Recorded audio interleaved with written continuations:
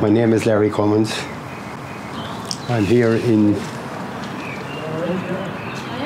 Knock Shrine, and I'm going to relate an experience I had here on Sunday in July 1970 on 11 o'clock in the morning, when the whole canopy scene became alive. When I started to pray the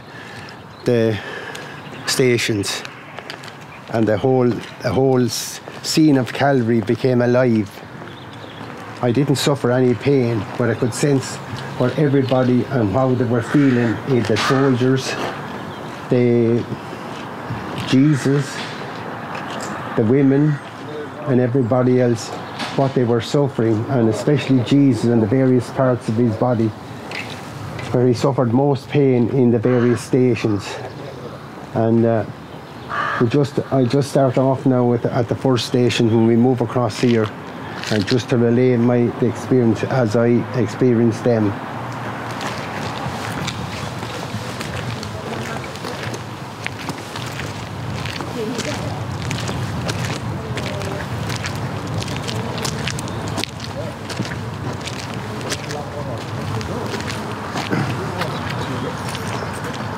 First station, Jesus is condemned to death by Pilate, innocently without guilt, like the lamb being led to the slaughter. A person, when they're facing death, very soon, their body freezes. And more or less that they don't feel anything. And that was no different with Jesus, and that's what I experienced as well.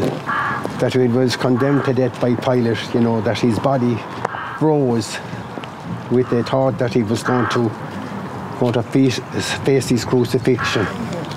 We adore you, O Christ, and we praise you, because by thy holy cross thou hast redeemed the world.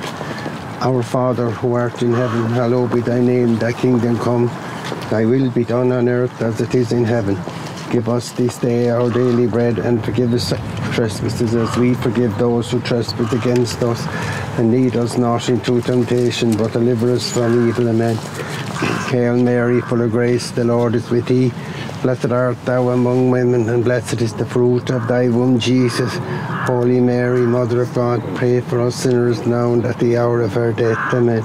Glory be to the Father, and to the Son, and to the Holy Spirit, as it was in the beginning, is now, and ever shall be, world without end. Amen.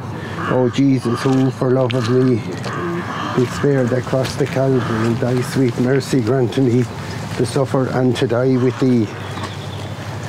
When I started to go to Knock, remember I mentioned it went 7 times, but then I began to go. I had this awful urge then to go to Knock after the stations of the cross becoming alive.